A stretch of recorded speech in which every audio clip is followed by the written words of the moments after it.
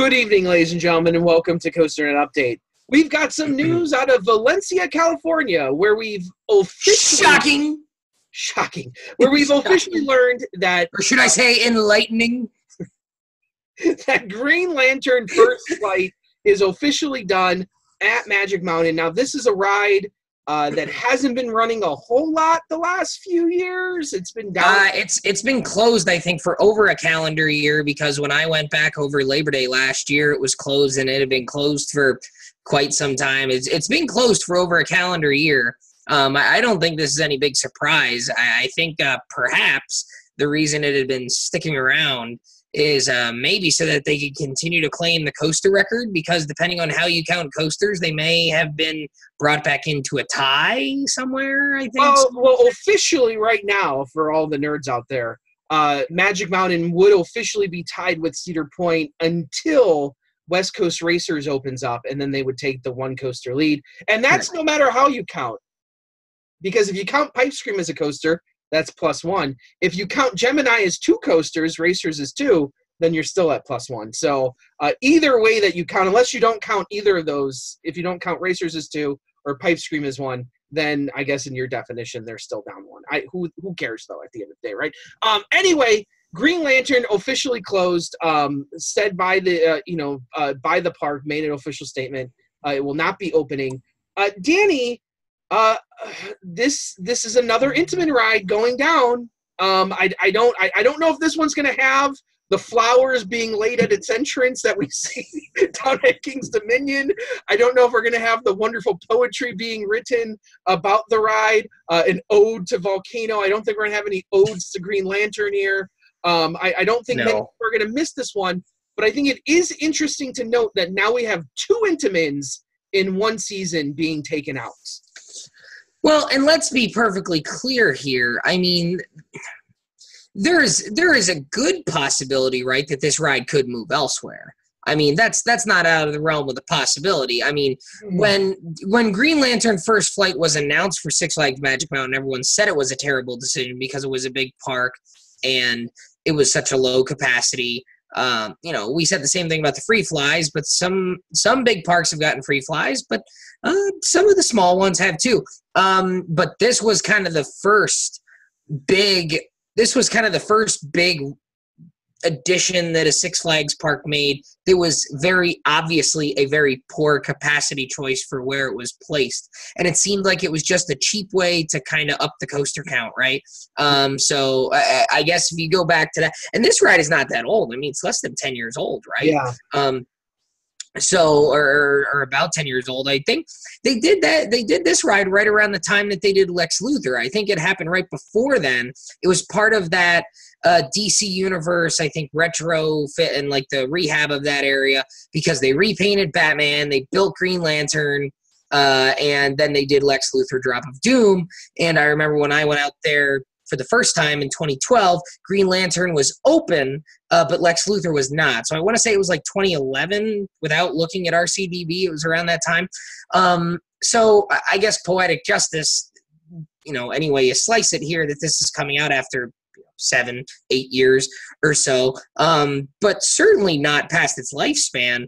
Now, if the ride was damaged for some reason beyond repair, maybe I could understand if it doesn't go anywhere, or if maybe they just sell it outright. But in terms of operation, I mean, if it was around for 8 years and it's been quite a bit of time down and certainly didn't operate for at least the last year, maybe it was just an easy way for them to cut out a ride that nobody really liked and nobody really rode. I mean, it was not a good ride. I know of very few people who enjoyed it at all whatsoever. So I'll be honest, I move it somewhere though. I didn't really mind it. It was my first free spin ride that I was, because obviously the free flies weren't around now. Now, I much rather prefer things like the Joker free flies. I think that they're far superior rides than the Intamin version. But I didn't hate the ride. Some people absolutely loathe Green Lantern. They say it's way too rough, way too. I thought I had a great ride. I thought it was real fun. But there's not a whole lot of parks that it can go to. Off the top of my head, Six Flags St. Louis. St. Louis, they got a lot of junk from other places there. a place like La Ronde. Well, I think we could. I think. Do you want to speculate here for a second? Because we should rule out. We should rule out. Let's go to RCDB here, okay? And let's search SNS. And we're gonna come up to SNS Sensei, and they've got a free fly. So let's see here. So off the top of my head, it's La Ronde, it's Great Escape, it's St. Louis. Oh, free fly is that stupid thing. Hold on. Over Georgia. Those are the only places that don't have free flies. Oh, in America. Okay, so they call it the 4D Free Spin 110. Okay, so we've got Batman the Ride at Six Flags Fiesta Texas, so we're ruling out Fiesta Texas. We'll rule out Discovery Kingdom because they're getting Batman the Ride, which is a free fly. Rule out Great Adventure, Great America over Texas and New England because they all have Jokers. And then we'll rule out Six Flags Mexico because they've got Wonder Woman. So you knock out Magic Mountain, obviously, because that's where this ride is from. So it's not going to either of the California parks. It's not going to either of the Texas parks.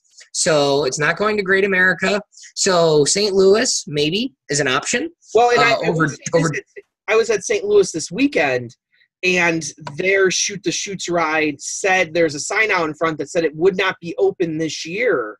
And that it would be up. It's undergoing extensive refurbishment.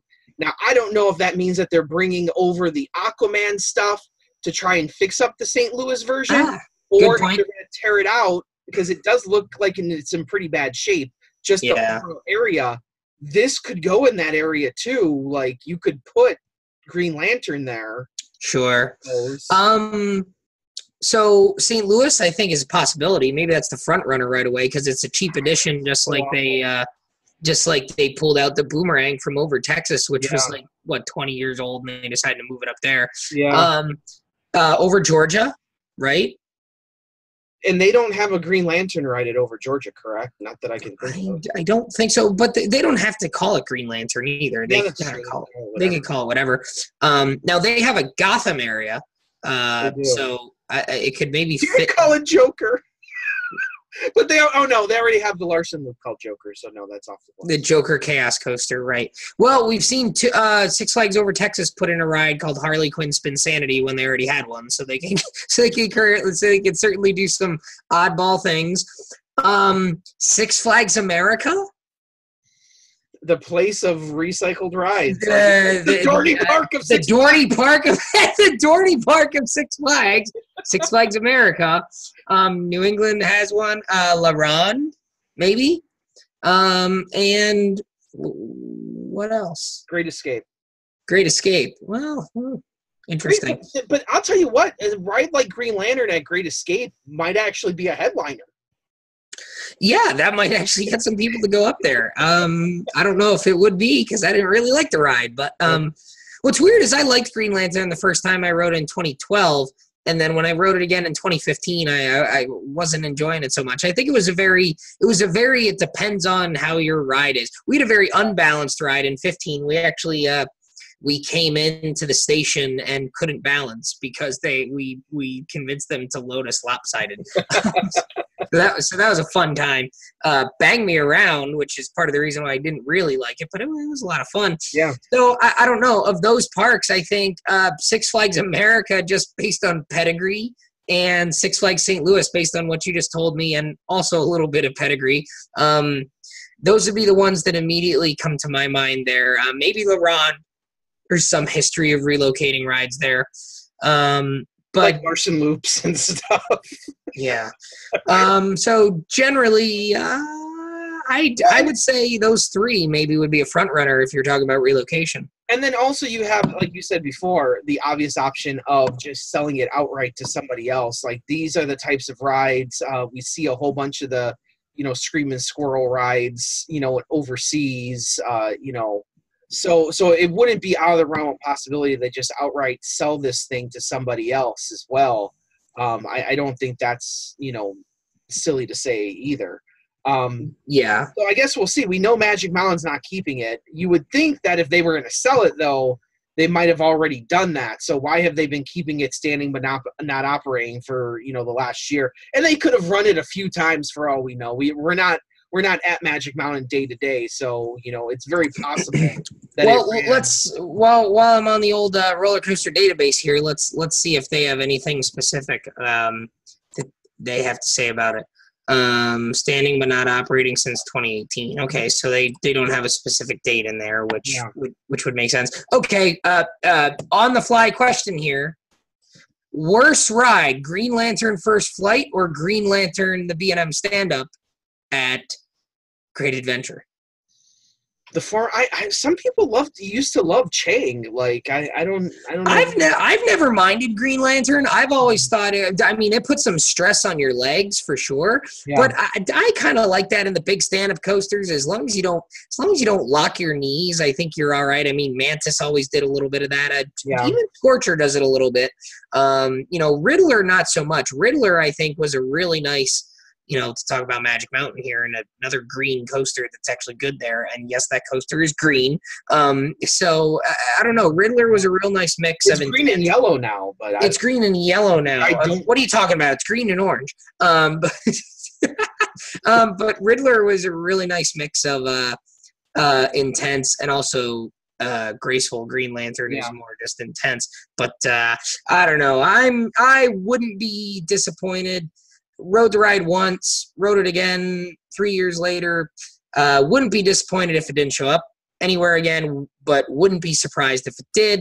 And if it did, I'd probably give it another go. And I think when we brought up LaRonde, them moving the Larson Loop from Great Adventure to LaRonde kind of shows us that is the thinking, that's the mindset now of Six Flags, of maybe taking lower cap rides that probably should not have been put in those parks to begin with, and maybe moving them out to other parks where they fit better.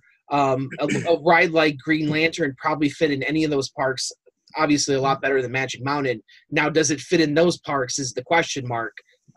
Place like Great Escape, yes. Place like America and St. Louis, probably. LaRonde, probably. Over Georgia, probably not. So I think what you said, St. Louis and Great Escape or America might be the go-to if it's moving within the chain. So I think those are the leaders in the clubhouse if we were to see it move within the chain. Absolutely. So we will keep you updated on the ride removal, possible sale, possible demolition of Green Lantern. Green Lantern relocation flight. Now, would it be called Green Lantern Second Flight? Second Flight, yes, that's exactly right. That's exactly right. Second Flight. So there you go. As always, I am Andrew Rabarchek from Chicago, Illinois. And I am Danny Miller from Binghamton, New York. Right on, Ride Warriors. Thanks for putting up with our nonsense, guys.